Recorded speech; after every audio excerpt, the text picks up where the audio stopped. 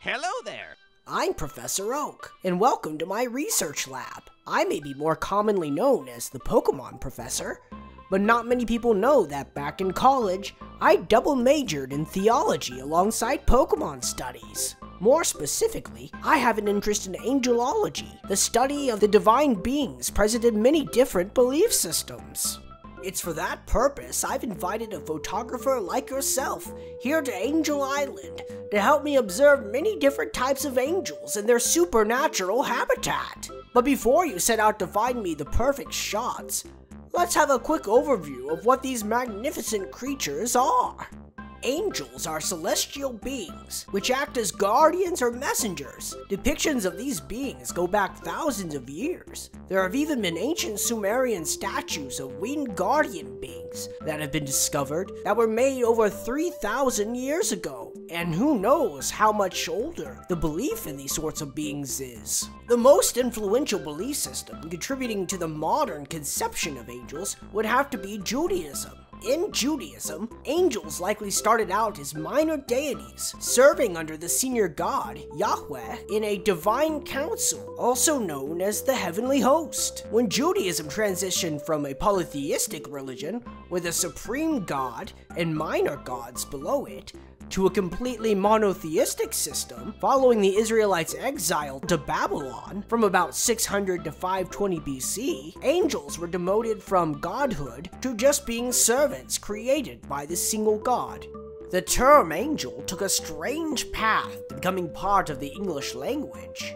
In the Hebrew Torah, the servants of God were simply referred to by the Hebrew word malach, simply meaning messenger. The word didn't specifically refer to angels. In fact, the word was used for any sort of messenger in the Torah, including human being messengers. Then, in the Septuagint, which was a translation of the Torah created by Greek-speaking Jews in Alexandria, Egypt in the 200s BC, the word malach was translated to angelos, the Greek word for messenger. However, when this Greek version of the Torah was used as the basis of the Latin Old Testament by early Christians, they translated the word differently based on the context. When the messenger is clearly a human, terms like nuntius or legatus were used. But if the messenger is supernatural, they simply adapted the Greek word angelos as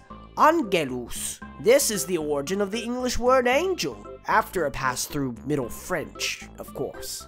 But enough talk. Have at you. Go out and take pictures of as many different types of angels on the island as you can. Once you return to the lab, I'll grade them based on how important they are to my research or something like that. Good luck!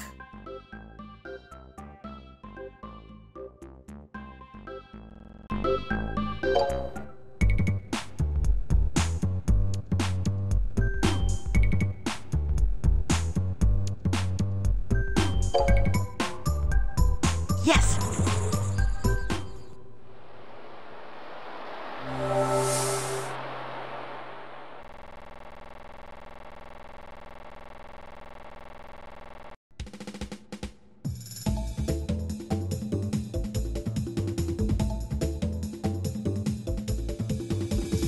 This must be a seraph. Seraph, or plural seraphim, are the top-ranked angels in the hierarchy of angels in Christian belief, but considered the 5th rank in Jewish angelology. The name seraph comes from a Hebrew term meaning the burning one. They are traditionally described as having 6 wings, 2 covering its face, 2 covering its feet, and 2 that it uses to fly. Their job is to encircle the throne of God, singing the word "Holy, Holy, Holy" over and over again. Apparently that's all it does. Its body is also apparently supposed to be full of eyes. This photograph you got. I see the angels right in the middle of the frame. Good job on that. It's also taking up almost the entire frame. However, it seems that this one might have too many sets of wings. Also, while it's depicted as having many eyes, it is maybe not quite full of eyes as is described in scripture. Overall, this picture is okay, but I think you can do better. This seems to be... It's the angel Moroni. This was the angel of light, who, according to the tenets of Mormonism, revealed the location of the golden plates to Joseph Smith in 1823 near his farm in upstate New York. These plates were then translated by Joseph Smith into what is known today as the Book of Mormon. It looks like we have an action shot of Moroni blowing a trumpet, which is a common visual representation of Moroni and a symbol of Mormonism itself. It's in the center of the frame, and the size is quite good. Wonderful! Lots of points for you. What do we have here? It looks like we have a Fravashi. A Fravashi was a so-called personal spirit in Zoroastrianism, the national religion of the ancient Persians, which is still practiced to this very day. The Fravashi is similar to a guardian angel. It has the role of sending an individual's soul into the world to participate in the cosmic battle of good versus evil, which is a central tenet of Zoroastrianism. The picture does have the old man in the middle, who represents wisdom of a virtuous mind. You can clearly see the 3 layers of feathers in the wings. This is a traditional aspect of portrayals of the Fravashi. The 3 layers of feathers represent good thoughts, good words, and good deeds. The 3-layered tail feathers, on the other hand, represent bad thoughts, bad words, and bad deeds, which should be avoided. The circle in the middle represents the cycle of life and the wholeness of the being. The size of the angel in the frame is so-so, but it's right in the middle, which is really the main thing that matters. All in all, it was pretty great.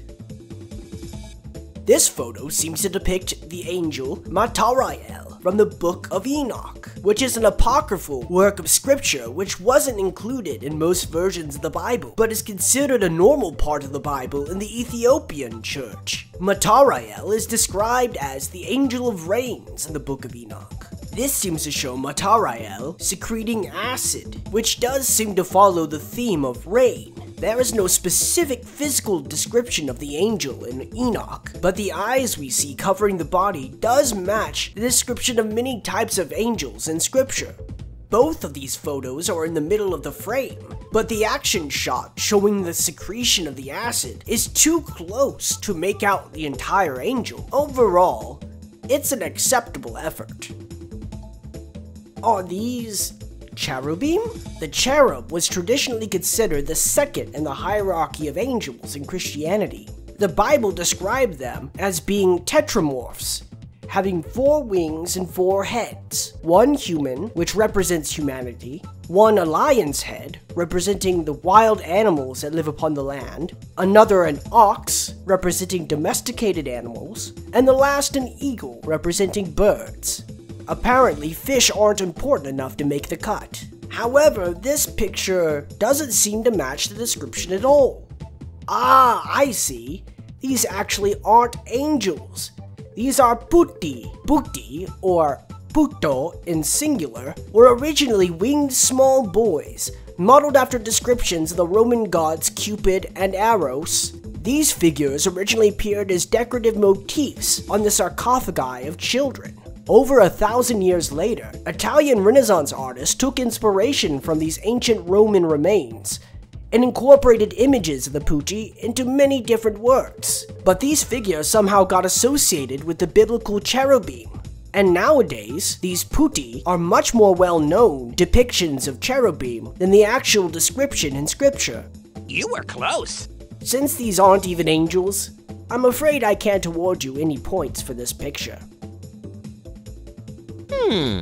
It appears you took a different picture of a cherub. This photograph is much different from the last. We can see in this picture, the 4 different heads of the cherub are clearly defined. The separation between the 2 different pair of wings is not completely clear, but it is visible if you look closely. The cherub's body is also covered with a multitude of eyes. This feature is not ordinarily associated with cherubim. However, it is a common motif for many higher-ranking angels in Christianity, which overall makes it appropriate. Wonderful! This picture is much better than the last one. Good job! Here are some points or something, I don't know.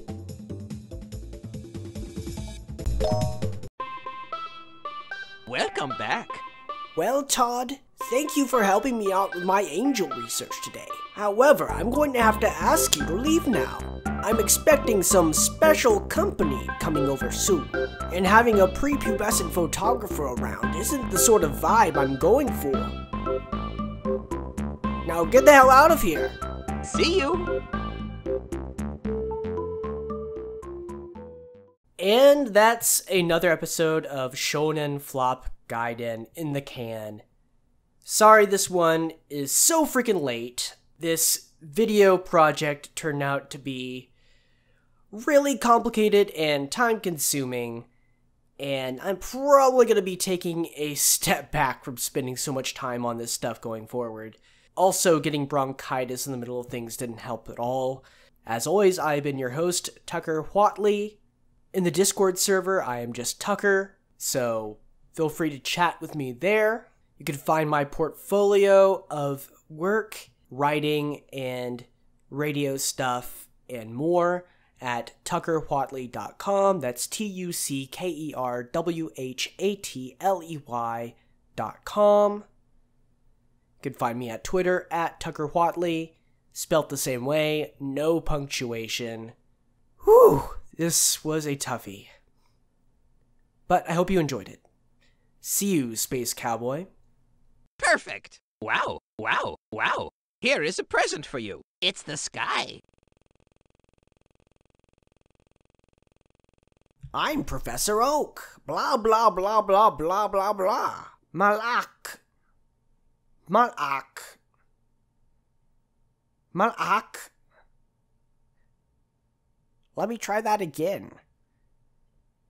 Malak. Malak. Malak.